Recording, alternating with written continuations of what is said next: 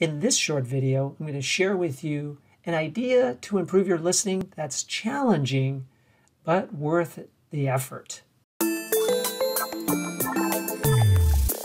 When's the last time that you recall going into a conversation bothered by something that had happened earlier in the day? Probably wasn't that long ago, because we lead stressful lives. There's a lot of anxiety and stress in the air. Unfortunately, while productivity may be up in some circles, well-being is down in most circles. If you're experiencing that, then you might have an issue with being completely clear in your mind when you go into a conversation. So here's the idea. It's called compartmentalization. Compartmentalization is when you take whatever has happened previous to the conversation you're about to enter and put it in a drawer and close that drawer. Just tuck it away for now. So you have to consciously think about what's rattling around in your mind before you go into this conversation with a new person. Is it a personal conversation? Is it a professional conversation that recently happened? Or is it a looming conversation that you need to have that you've been putting off? Is that swirling around in your mind? That's going to happen. Our minds are just busy devices that can't stop thinking about the past and the future while we're living in the present.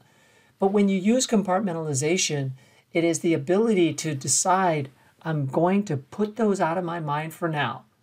I can always think about them later, but right now, I want to be completely focused on the conversation that I'm about to have.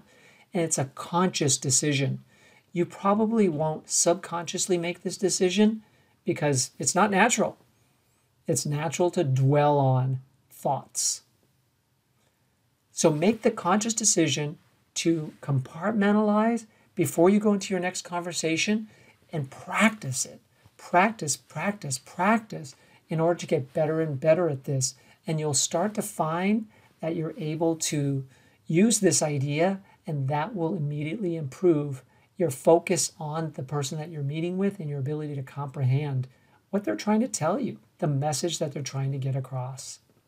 I hope you've enjoyed this video to help you improve your listening skills right away. Be sure to watch the rest of the videos in the series and apply them diligently one by one. Don't rush the process. Improving your listening takes time, and trying to do too many different things at once will just make it more difficult. If at any time you'd like to assess your listening skill, I'd be happy to issue you a Learning to Listen assessment. There is a small fee associated with it, but you'll find that the report includes many ideas besides the ones that you've heard of in this video series to improve your listening. So if you're really serious about it, consider taking this proactive step. And of course, if you would like to have coaching around the results of the report, then that's available too. I wish you the best of success in improving your listening this year to improve your professional and personal relationships.